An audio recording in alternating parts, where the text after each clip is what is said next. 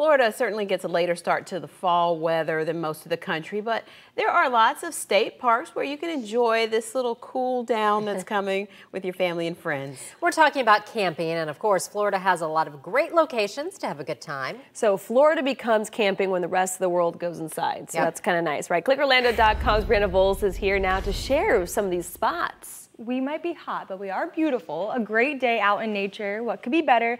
News 6 producer Kelly Pepperman put together a list of her favorite outside spots to enjoy the seasonal changes, and you guys know she knows the best ones. So first on the list, we've got Micanopy, and that is home to Payne's Prairie Preserve State Park. It's a great option because of the unique wildlife that call the preserve home. You can see in this picture, there's some bison and alligators just hanging out together. You don't always see that.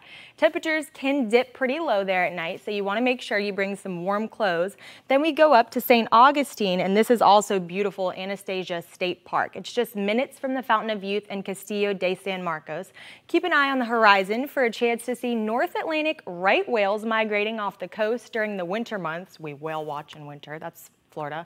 Locally, and down here at the very bottom of the story, you guys might know this one. This is Blue Springs State Park. It's in Orange City, and it's a favorite because of the winter home of the manatee, but it's more than just that. There are campsites and cabins for guests to enjoy during the winter months, and you can also learn about the history and wildlife in our area. So you can find about more of these, all of these sites, as well as a few others on the list by heading to clickorlando.com right now. And Candace, I know you said it's going to be a good weekend to get out there, right?